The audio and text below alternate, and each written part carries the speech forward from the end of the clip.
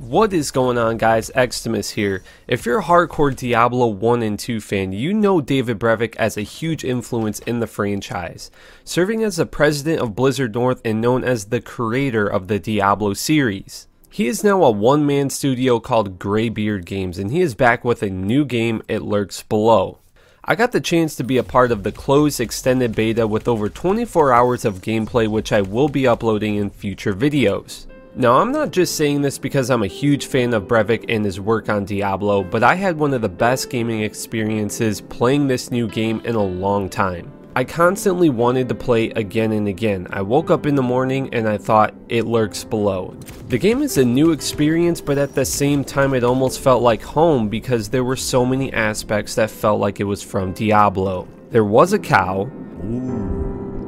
Rune words, the world is randomly generated, classes, bosses, and monsters that could drop random items and weapons. The game was also very challenging for me at first. The deeper you dig into the world, the harder the monsters get. You also gain experience from killing monsters just like any other Diablo game. I will admit I was very skeptical at first, wondering if I was going to like this game, but you have to play the game to really experience it. On another note, the connection with the community by Brevik and his wife, Thejunglequeen, has been uplifting for players of the game. They both are constantly on social media such as Twitter and Discord, responding and communicating with fans on a daily basis, which is something as a gamer we can all appreciate since most game developers and companies do not do this as well. In this video, I'm going to be showing you a montage of gameplay with my favorite moments from the beta. To follow David Brevik, Thejunglequeen, or to find out more about the game, links will be in the description below.